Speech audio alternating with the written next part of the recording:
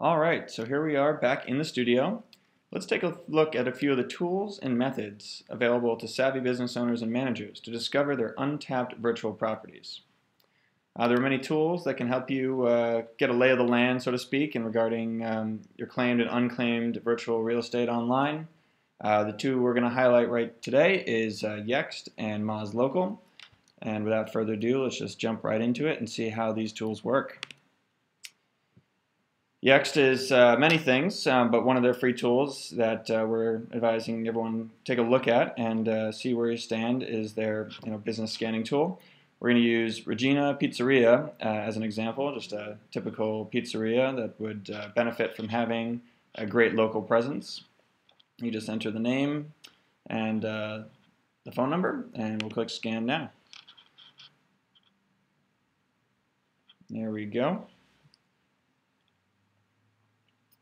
So they're doing a pretty darn good job. We have Yahoo listings, Facebook's matched up, Bing, Yelp, White Pages, MapQuest, lots and lots of these virtual properties all have them listed. Their phone number is consistent here. We have address. Business name is pretty consistent across. They advertise this outstanding, not standing out because of a special offer.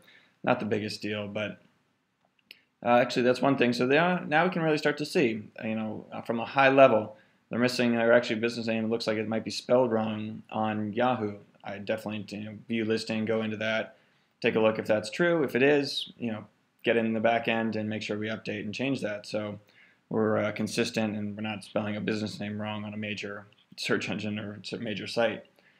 There's lots and lots and lots of different properties here. The ones farther down kind of get a little less important as you go, but definitely these top ones most people are familiar with and that you definitely want to take a look at and see if your business is at least on here, and if so, is the information accurate and correct.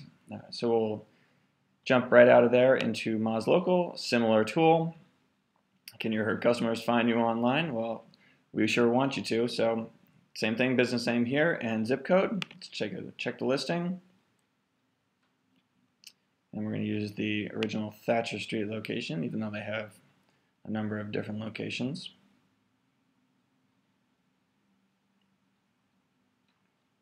And for those who don't know, Moz is a kind of highly trusted digital marketing tool. They've got a suite of different applications and utilities that help you take a look at your SEO rankings. There are a few free, there are some paid. This is one that's free to use, as you can see, so it can be really helpful in getting that lay of the land. So let's take a look. You've got Google+, 95%. That's very good. Obviously, Google+, the social network of Google. You want to be as up as you can on that. Make sure it's 100% complete, consistent. We have Foursquare, Facebook, Yelp. They're getting a pretty good score here. Let's take a look at what might be incomplete. It's advising to maybe add a photo or two. Additionally, to Google+, 3 more categories to make sure that you're matching up with as many queries as possible. You can add some more photos to Super Pages, Yellow Pages. So they're on here. They have backlinks from Google+, Super Pages, Bing, Axiom.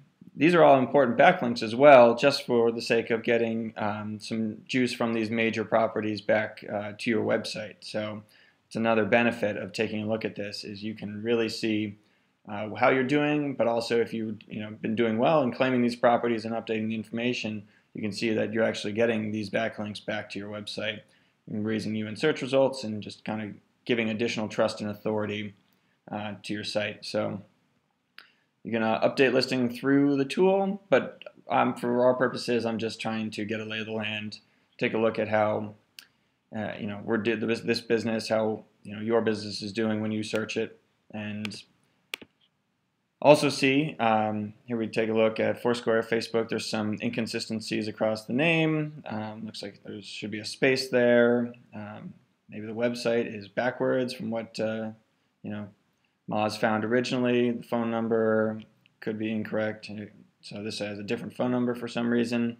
All things that, if corrected, can really boost the search rankings, the authority that Google can see. So, and when you're asking what data point, what section that you should kind of compare to. The Google Plus Places for Business page is pretty much the source. So if your information on here differs from the listings here, you should try to make all these listings match up to the Google Places for Business, Plus for Business listing page. That way Google can see they have this information, it's inside their company, and then when they spiders go out, they're going to crawl those different properties. They're going to see that the name's correct, the address is correct, it's consistent, phone number's there, you got a backlink in the URL to your website. All that matters. All making sure all this is lined up matters for your local search rankings, your overall search rankings, and just your visibility, your availability on the web. So these are two tools that you can take a look at, use. They're free, as you can see. Pretty easy. Just type in the business name and phone number for Yext, business name and zip code for Moz Local. There are other tools. You can search on Google for them, but these are two that we recommend. You can go on, just take a look, get that high-level view on how the business is doing in these virtual properties, and hopefully we can start taking steps towards getting that prime real estate, as you saw in the middle of Faneuil Hall and Quincy Market. We want to make sure that businesses that are savvy are doing this and making sure they're showing up. Thank you.